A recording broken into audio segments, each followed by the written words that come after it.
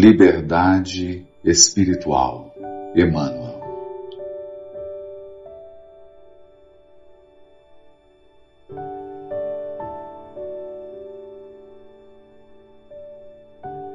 Como poderá a criatura adquirir a sua liberdade? Muitos de vós que atualmente na Terra lutais e sofreis, no círculo doloroso das penas e trabalhos terrestres, ignorais que o cárcere de hoje é a vossa emancipação de amanhã na existência real. Frequentemente, de coração oprimido e de alma alanceada nos tormentos purificadores, o homem exclama: Senhor, não é possível lutar por mais tempo. As dores transbordaram e não posso ir adiante. É preciso, porém, saber conduzir a cruz das provas salvadoras. A todos concedeu o Senhor o quinhão de forças necessárias.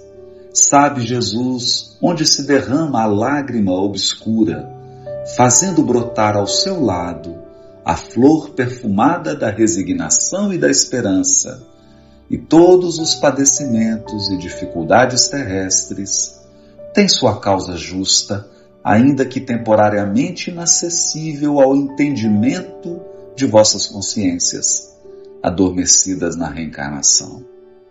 Desejais a tranquilidade, a aspiração satisfeita, o sonho realizado, a paz e a fartura, mas vos esqueceis de que viestes ao mundo para a reparação ou aprendizado, em que as dores são elementos vitais de toda a conquista para a felicidade futura.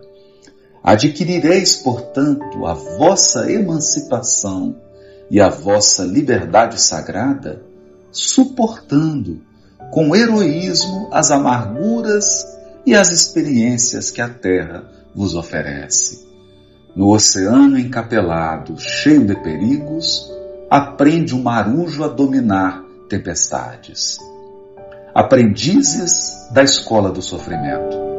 No mundo onde toda a posse material é precária e transitória, sabei que apenas o ouro sagrado da experiência na dor e no trabalho pode comprar o palácio de vossa liberdade.